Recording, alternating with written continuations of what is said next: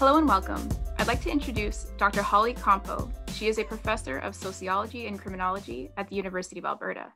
Holly's major research focuses include justice reform, organizational culture, and public policy. Engaging in fieldwork and qualitative methods, Holly has examined police-citizen interactions and organizational cultures in policing. Thank you so much for taking the time to chat. Holly, you're currently a senior researcher with the Global Justice Lab. Why don't you tell us a little bit about the work you've done with the Munk School of Global Affairs? Great, yeah. So that's right. I'm a senior researcher with the Global Justice Lab, which is, of course, housed in the Munk School of Global Affairs and Public Policy at the University of Toronto.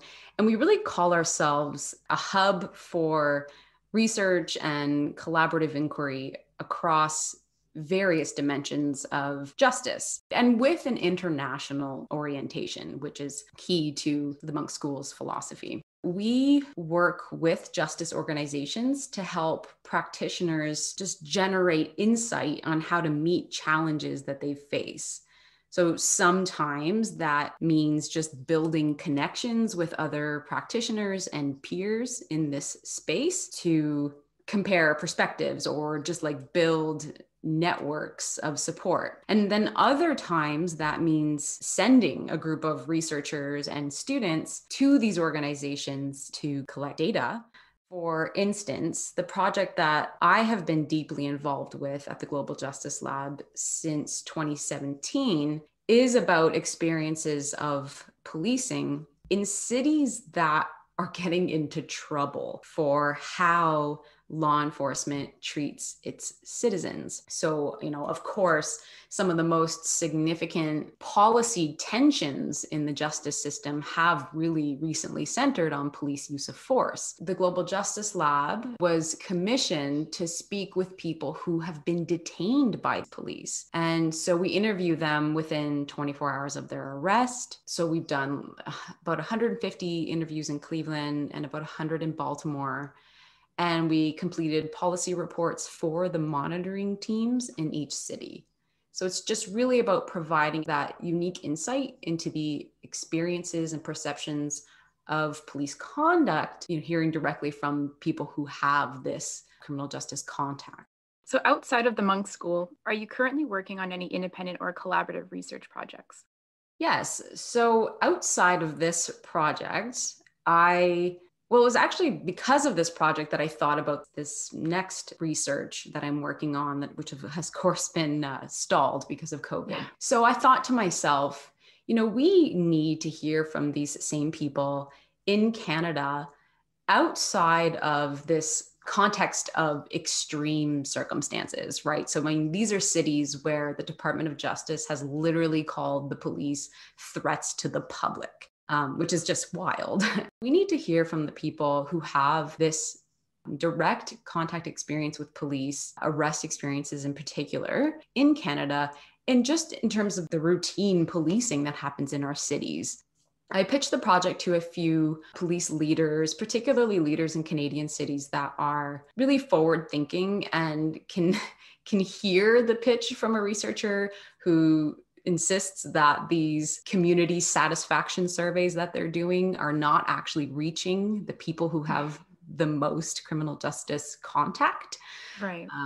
Right. So these, our police departments do these municipal community satisfaction surveys, and that's not the people that you hear from in these surveys. I now have a new SSHRC Insight Grant to come into these cities. I've got 3 cities that are part of that project, and I'll be interviewing people within 24 hours of their arrest and just learning how they experience that moment, how they experience that criminal justice contact with reference to the specific arrest, but also more broadly, because the people sitting in, the jail cells of our cities are also the people who call on the police the most, given what we know about victim-offender overlap. And then I'm also going to be interviewing police officers in those cities.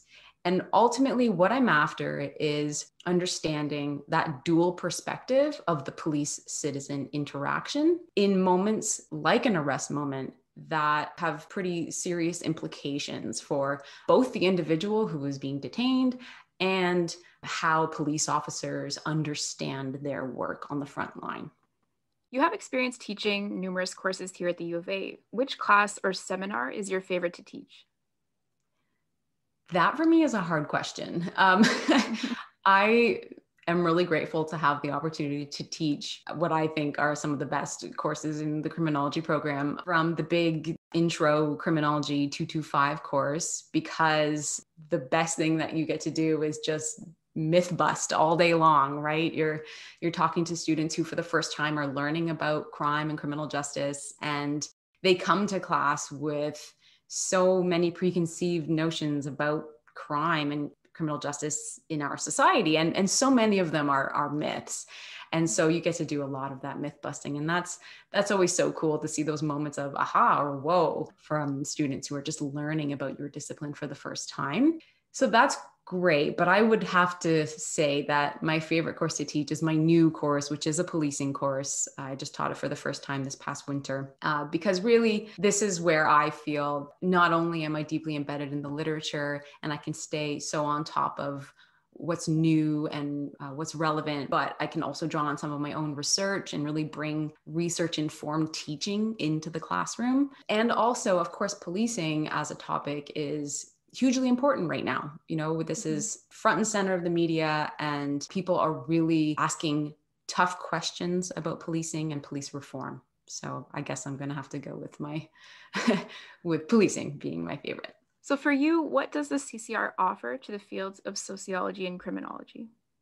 Well, for me, the major draw of a place like the CCR is the space that it offers for community engaged research, yes, but while also being housed in a department with a solid reputation for its academic pursuits. You know, it really doesn't have to be about research with an applied or academic dimension. The beauty of a place like the Center for Criminological Research is that these goals come together here. You know, you have scholars and faculty members who are involved in the teaching and the mentorship of the academy, who also have an eye on community or social impact or policy relevance of research. Just that you get to have a space that pays mind to both of these dimensions. So with the pandemic and all that has come along with it, what are some of the things you've done to keep busy, or is there anything you're looking forward to once everything opens up a bit more? Well, I have what people are referring to as a pandemic baby. So, Right, so my daughter was 6 months old when everything shut down. And so certainly parenthood and new parenthood has kept us very busy during the pandemic, and just navigating those challenges of work and parenting that so many people have had to face during this last year and some however many months it's been now. In terms of what I'm really looking forward to, I know it is cliche to say travel, but in light of, you know, having a kiddo now, that's something that we really want to experience with her. And it's not something we got to do growing up. And so I think that that's a goal that we are really putting forward as parents. So we would really like to travel with her. But also just seeing family. We, of course, live on the other side of the country from our families.